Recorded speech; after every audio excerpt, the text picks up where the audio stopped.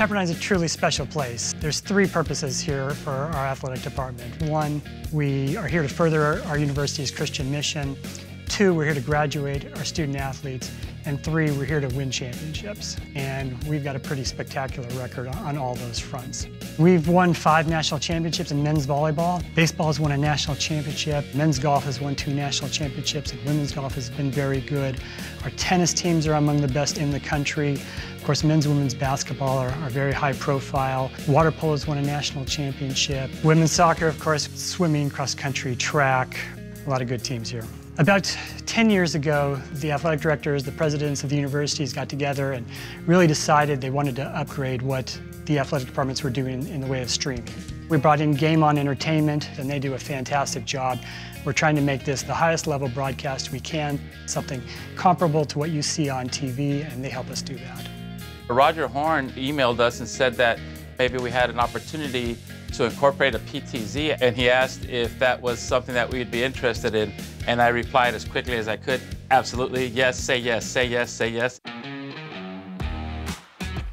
The Canon PTZ camera has been a great tool for us to use this past year. It gives us so much flexibility. Sometimes our real estate of where we're sitting is limited, so to have one operator that's controlling a camera that's so versatile, that's huge for us. It's allowed us to get the camera into some spots where we wouldn't normally put an operator, so we can have our camera operator work remotely from a distance and get some different angles that we wouldn't normally be able to get.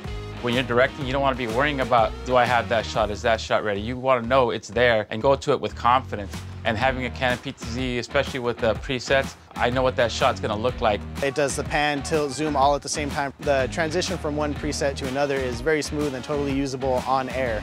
For swimming, we typically don't run the show with comms because it's a little bit smaller show. So being able to put this PTZ outside, I can sit right next to the director and have full control over the camera as well. At our baseball field, we usually have a camera out at center field to get over the pitcher's shoulder and looking at the catcher. We don't really have a good place to put an operator out there, so normally we have a lock-off shot there. To have that Canon PTZ be able to hit a bullpen on one side and a bullpen on the other side, that's a far range, probably close to 500 feet.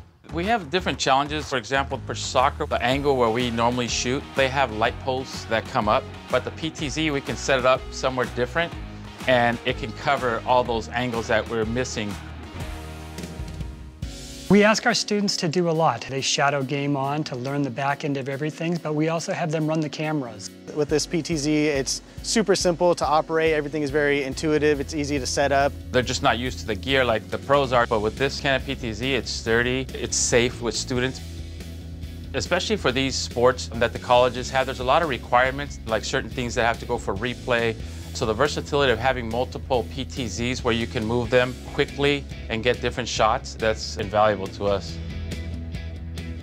We're on television a few times a year with men's basketball, but we have so many other sports here that are so highly successful, and we want our people, our fans, our alumni, people everywhere to be able to watch them. We have a lot of international student athletes and want their parents back home to be able to see their kids play. So web streaming at this point, in this day and age, is just an absolute must for an athletic department. Again, we want to have the highest level broadcast, a TV level broadcast, which is what we're going for.